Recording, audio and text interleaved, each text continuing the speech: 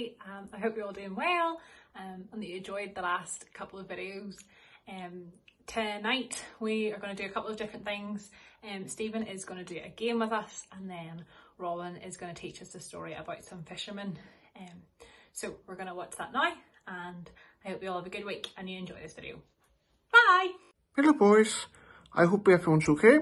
We are going to play a game. One of Boys Brigade's favorite games, a memory game. I'm going to show you some items on my tray, and you have to remember everything that's on it, and tell me what's on the tray.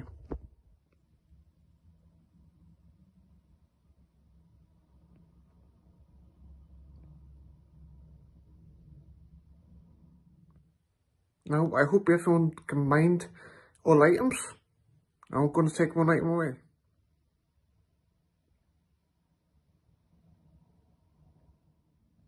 Yes, it was a comb. Now the next item's away. Can you guess what it is? Yes, it was a key. Next item's away. Can you guess what it is? Yes, it was a car. Now, next item's away. It was a battery this time. Now, all items is back. This time I'm going to take away 2 items.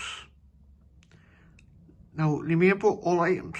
The counter and the penny this time was away. Next 2 items away, can you name what they were? It was the chocolate and earphone was away. All items is back again. Now this time I will take away 3 counters, 3 things. Now, what's the 2 items? Now what 3 items did I take away? It was the keyring, the penny and the 50p. Now all the items is back. This is the last go. Now I'm going to take away 5 items. Can you tell me what all the 5 items are? The egg cup, the pen, the pound coin, the key, and the counter was away. I hope you enjoyed it and had fun. And we will pass over to Robin for his talk. Thank you. Well, thanks for that, Stephen. Hello, boys. Hope you're all doing well, and that you've had a good couple of weeks. So we're just continuing on tonight with our stories in the Bible relating to different jobs that people had. So you can see there on the screen, hopefully you might recognize that place. If not, it's somewhere where you've all been. And of course it's Portrush, and you can see the town there, but we're looking specifically there at the harbour. And back in the day when, not really nowadays, but you know, a number of years ago, there used to be a lot of fishing boats in Portrush Harbour, and there used to be quite a few fishermen. Nowadays, there's a few boats that will take people out to fish, but not so many people who have a proper fishing boat and fish for a living. But we're going to think about tonight about fishermen, and of course, in Jesus' day, there was quite a lot of fishermen around where he lived, because there was Lake Galilee and a few other lakes as well, and of course the sea itself. So it was very important, and it still is today in certain parts of the world. Obviously, next time you have a plate of fish fingers or whatever, obviously they just didn't appear out of nowhere. Some fisherman somewhere has caught those and given to Captain Birdseye or whoever to turn them into your fish fingers. So anyway, we're just going to think about this tonight, and it's from Luke chapter 5 in the Bible. And if you ever want to, you can have a wee read at that at some stage yourself. And this is where this story's from. So one day Jesus was standing out by Lake Galilee, and the crowd was pressing around him to hear the word of God. Jesus saw 2 boats by the lake, but the fishermen had got out of them and were washing their nets.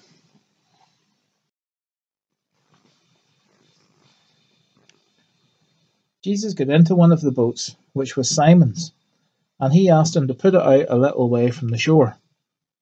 You see, Jesus, he didn't want to get too close because there's so many people there. And he sort of used it as a pulpit. So then Jesus sat down and taught the crowds from the boat.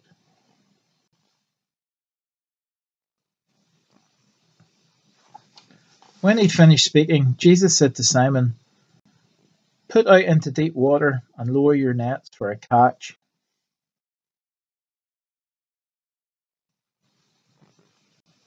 Simon answered, "Master, we have worked hard all night and we caught nothing. But because you say so, I will do what you say and lower the nets."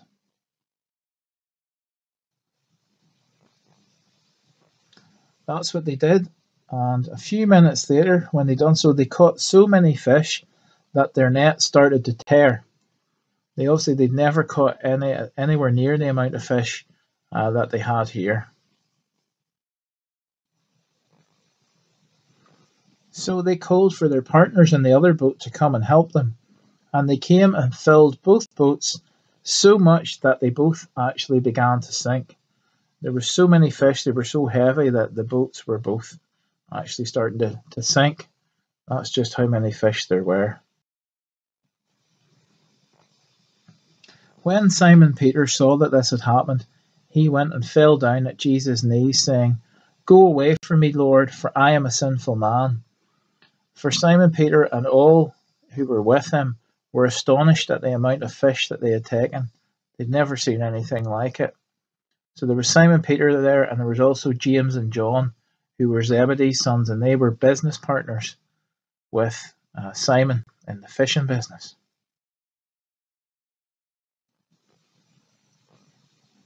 Then Jesus said to Simon, "Don't be afraid. From now on, you will be catching people." Now, sometimes we hear that and we think that means something else than it does. Catching people, it didn't mean like being a policeman or anything like that. To go and catch people, what Jesus meant was to go and tell them about him, and what he meant was to catch them for him to be a follower of him. But it wasn't physically, they weren't physically caught. They didn't throw a net over them or anything like that. So it just meant to tell others about him so that they would become believers in Jesus.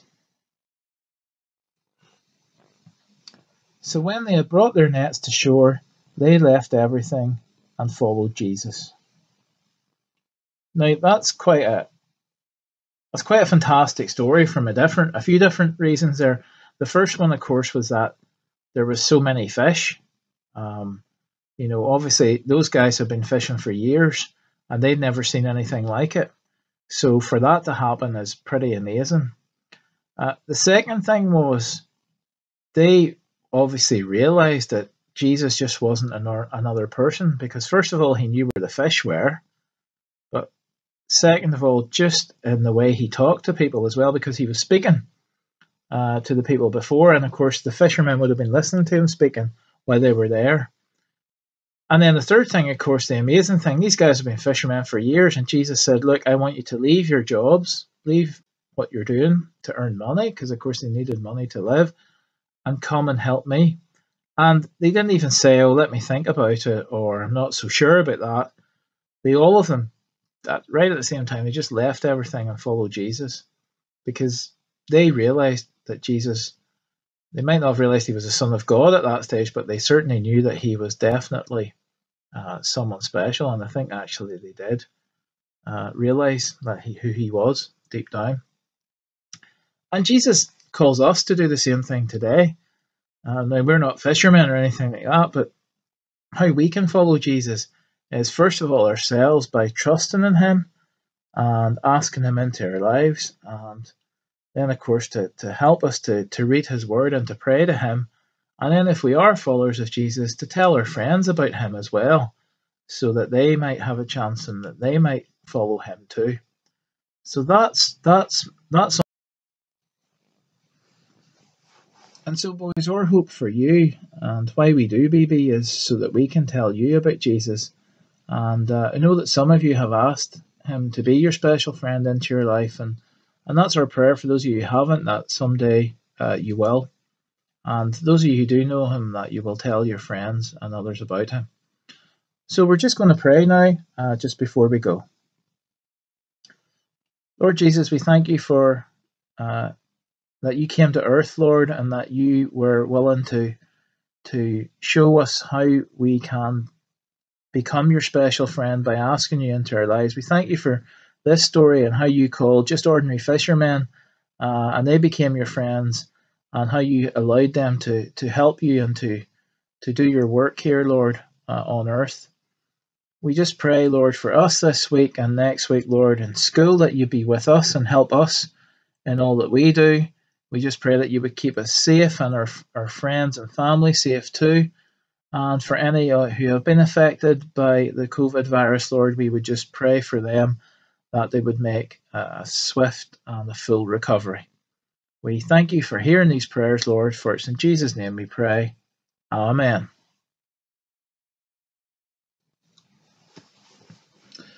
Okay, guys, well, that's it for another couple of weeks. Thanks very much for taking the time to tune in. We hope you're enjoying these.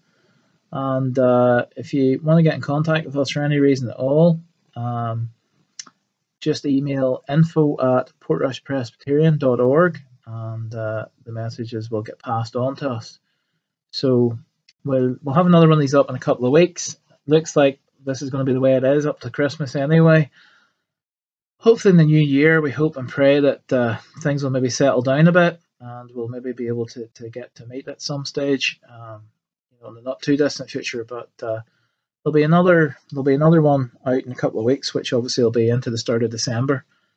So we'll aim to have one then, and one a couple of weeks after that, just before Christmas, and then we'll see what January holds. So until then, folks, have a really good couple of weeks. Take care of yourself, and I hope everything's going well for you. So we'll see you all soon.